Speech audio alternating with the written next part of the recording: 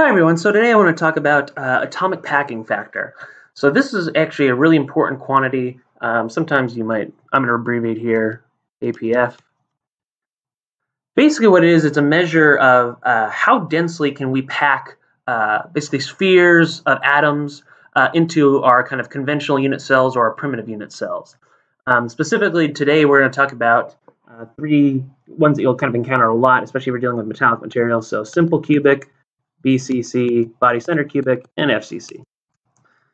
So basically it's just a ratio of the area of your cube versus the area that's occupied by atoms in your conventional unit cell.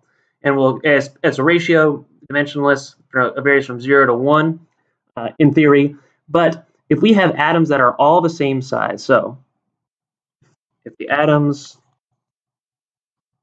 all have radius r, then the maximum APF is this magic number of around 0.74, and this is just a geometric, essentially, identity. So we're going to look and see, do we have any close packed cells for these three materials that we're looking at, and how do we prove it or disprove it? And again, if we have a close packed structure, so we find this value, we have a close packed structure. This will have important implications later on when we get to mechanics about, again, how do dislocations move, what directions they move in, how easily they move in, and it'll kind of tell you whether your material will behave, brittly or ductily, depending on if we have this close packed structure. So let's get to some examples and kind of start to calculate it for ourselves. So we'll start simple, and we'll go with simple cubic for our unit cell.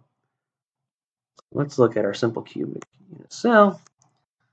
Not that it's that simple, but so atoms at the edges. So APF is just basically going to be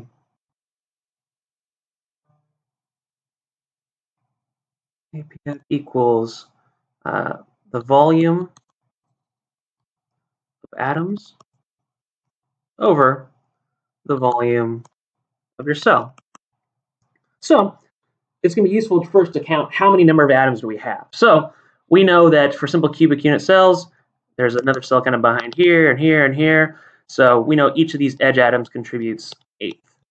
So for simple cubics, we have our simple cubic cell is not only a conventional unit cell, but it's a primitive unit cell because there's only one atom in that cell. So we know that we have one atom, and we're going to multiply that by the volume of the atom, which we're just going to approximate as a sphere, 4/3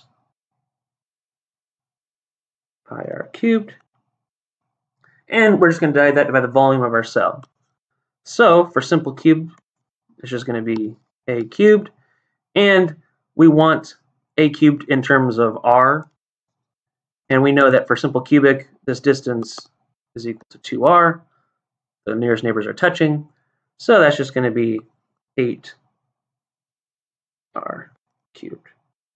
So those cancel, and we end up with an APF that's equal to pi divided by 6.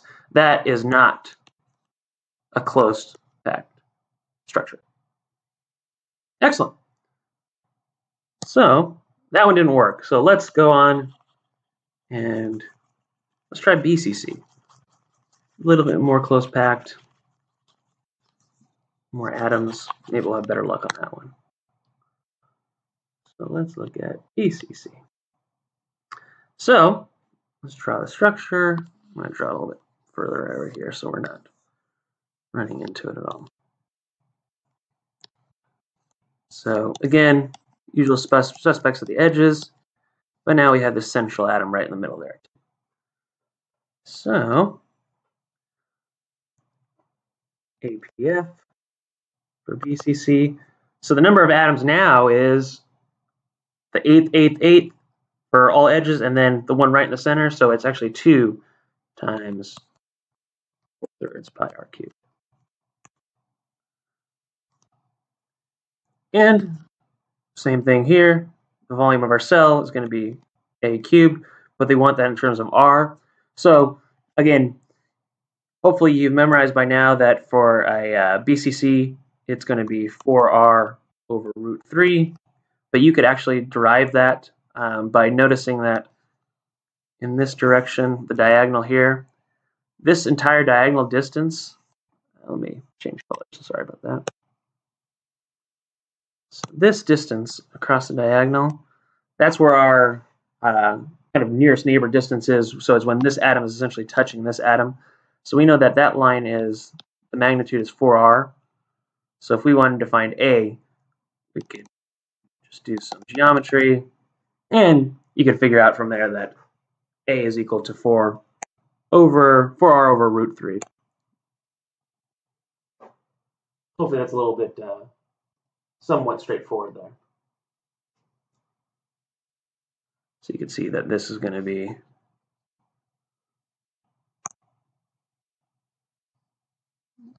so this is A as well. So this is, that diagonal is root 2A, and then you can solve. This is A as well. Nice. So we know that this is going to be A cubed. And once you do the math here, you'll find that it is 2 times, sorry, it is going to be 0.68. So again, not our magic number that we're looking for, 0.74. So BCC is not close packed either. So we've got one left. Let's see if we're lucky this time. So remember, we're still searching for that 0.74.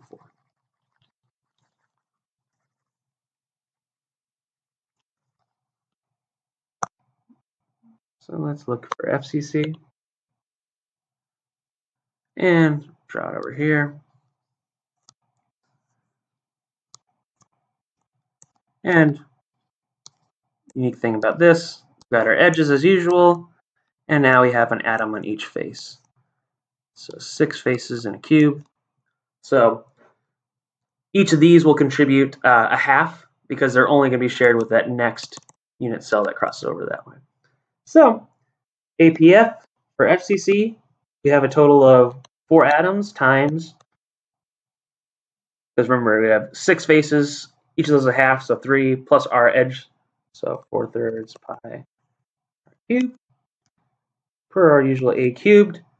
Here, what's unique about FCC is that now this distance here, that is 4R. We know that this is A, so we know that 2A squared equals 16R squared. So we could write that A equals 2 root 2R. So with that, plug it in here, and we find that we finally hit our magic number. So FCC is a closed packed structure, as is hexagonal close packed as well. And you know the difference between FCC, HCP. We can get those structures depending on the packing, ABC, ABC versus AB, AB, AB, as we discussed in class.